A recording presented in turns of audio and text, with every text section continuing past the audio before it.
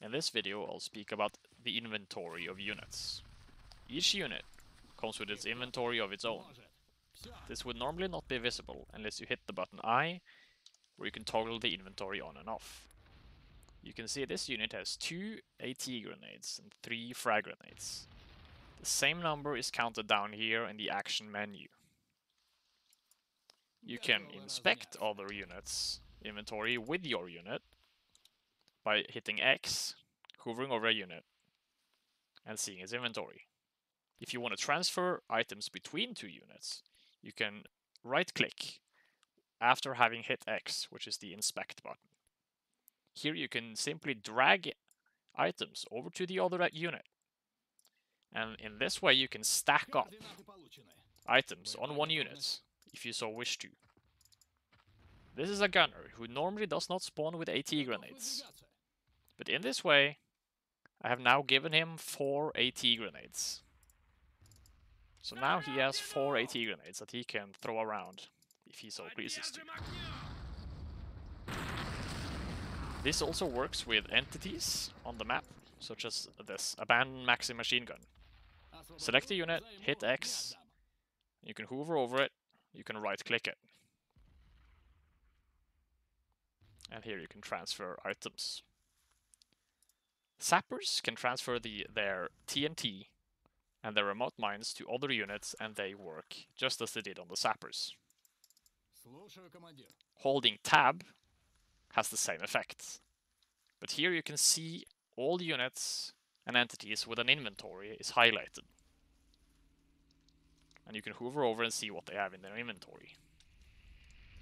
Keep in mind that this also works for the enemy units, but they are not highlighted, as you can see here. But you can still see their inventory.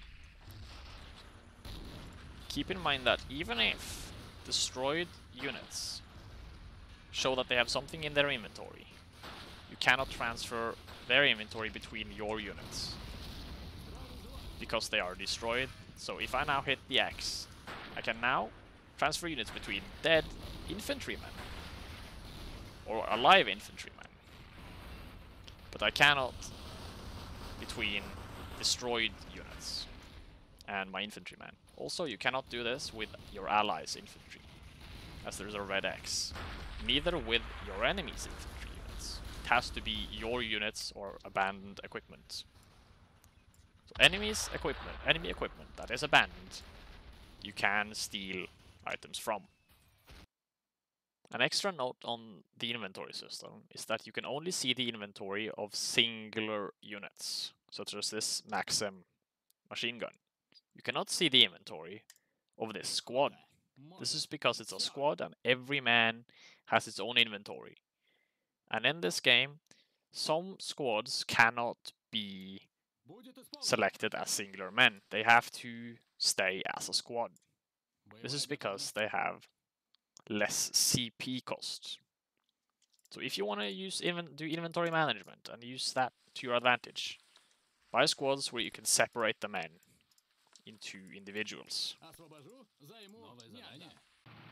Some more extra info on the inventory system is that this pack gun, if I hit X, I do not get the eye icon and I cannot inspect and transfer items from other units. However, I can use this deminer and transfer items to and from this pack gun.